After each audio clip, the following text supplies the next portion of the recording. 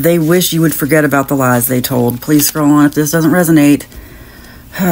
Time to forget. That's what they're thinking. That's the energy they're trying to send your way. Like, can't they just get over it? Can't they just realize I only had their best interest at heart, lied to protect their feelings?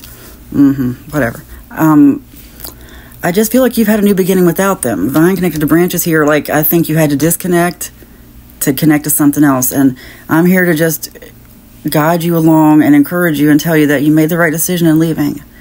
And I think this person may be trying to already wear you down with this, I only did it for you. Or they may be about ready to come in with that. But I think you've probably already heard from them. Please don't make it fit. If this message is for you, you'll know who it's about. You won't have to make it fit. Let me pull some more cards. Well, these two came out. Oh, whoa. Holding you back and big changes. They were holding you back. And now you see, that's what I mean. The cards are confirming here. Just in case you're feeling a moment of weakness. Or I really think what happened was the lie. Whatever they did to protect your feeling, let's say. The lie was so big and so world-changing, at least for you, that you had to make the big change. They were holding you back, and I think you didn't realize that. Like, they don't realize. I think there's just a big miscommunication. And I think just somehow your connection to this person just wasn't the right thing for you. And second reading in a row, I've gotten this kind of energy where something might have derailed, but it was supposed to derail. Like, they don't get it. They think they can explain it away. If only they heard my side of it. But I think they don't realize you kind of saw beyond that.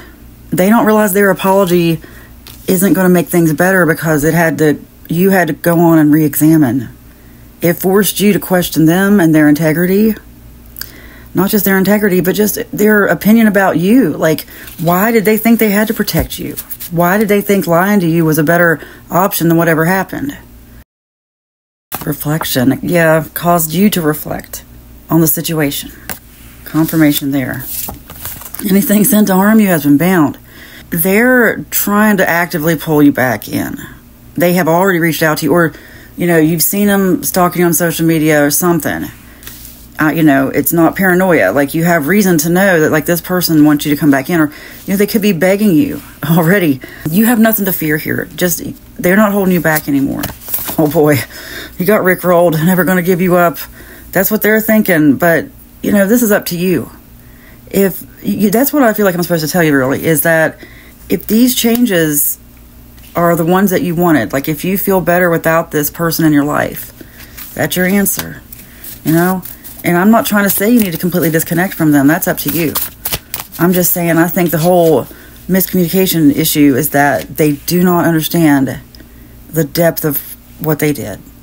Even if they sat down and had a 12-hour conversation with you and you didn't even talk, they just said, hear me out, and they thought it explained the whole thing.